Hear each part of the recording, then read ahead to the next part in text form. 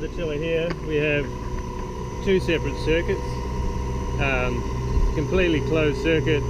All refrigeration happens out here. The two separate circuits, each system has 7 kilos of refrigerant. To put that in perspective, your average barbecue gas bottle has about 9 kilos of refrigerant, so it's not an awful lot. As you probably saw in there, we have our leak detector. In the case of a leak, that will pick up the refrigerant and shut all power to the outside unit to kill any kind of ignition source. Alright, on this side, firstly we have your emergency shutdown. Anyone on the roof, in case of an emergency, don't hesitate to hit it. Worst case scenario, we have to come and start it back up. Better to be safe than sorry. Any other issues, call us on this number. Same again, no hesitation, no problems calling us. Inside here we have the heat exchanger.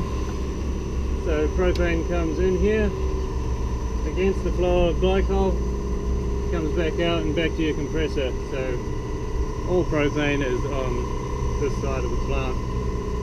Glycol comes out here through these pipes and out to the factory. So on that side it's only glycol. Now in the case of a refrigerant leak, as you can see, all the sides are open to the wind.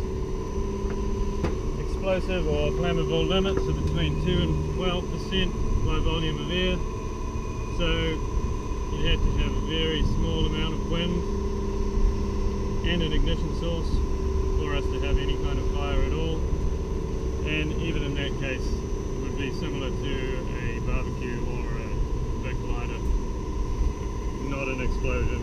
Okay, here we are inside the cool room. This is the PIX area. We have 5 fan coil units. Running inside those units is just chilled glycol, pretty much water to the limit. Come out here through this door, important to remember. In the case of a fire alarm or any other kind of emergency, is your emergency shutdown. So it's a smash glass that hit that. That'll kill all power to the outdoor